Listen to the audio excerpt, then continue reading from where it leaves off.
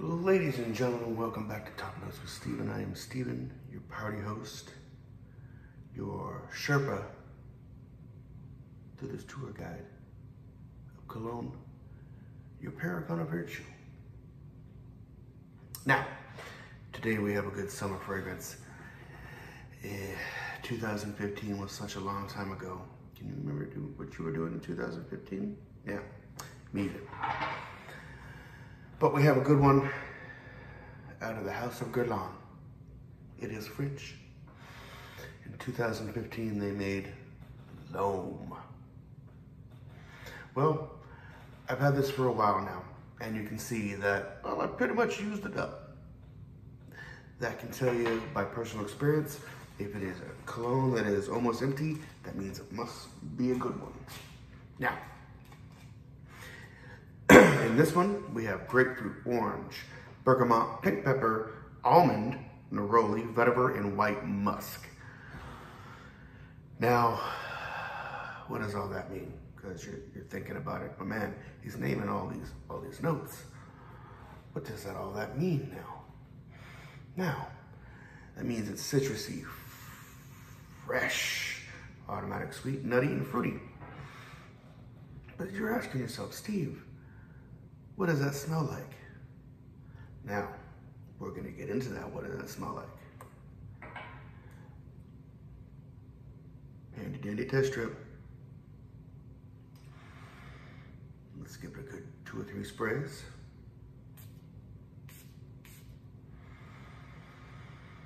Yeah.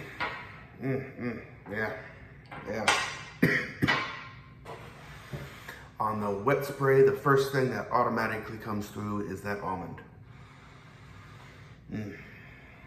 You can definitely tell that they spent time in making this, because nothing that is dull and boring and sad is something that doesn't smell good.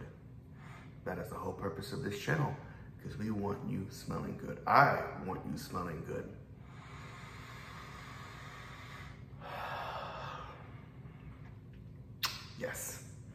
Yes. Situations you would wear this in: spring, summer, definitely summer when it's hot, definitely summer when it's daytime.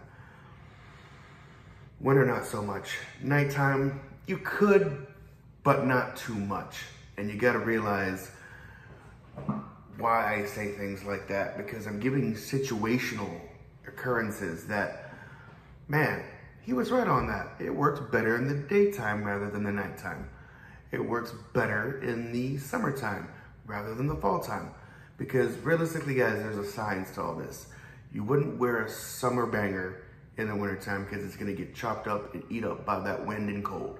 You wouldn't wear a fragrance that's meant for the winter in the summertime because you're gonna choke people out with what you wear. Like I said, guys, there is a science to this, and you got to understand situational. In maintaining, every cologne has a situation you can wear it in.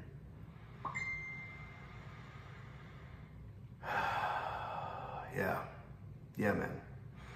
You can definitely smell that fresh, spicy almond type of accord coming in when you wear this. When that blood orange and that bergamot comes out on the dry down, yeah.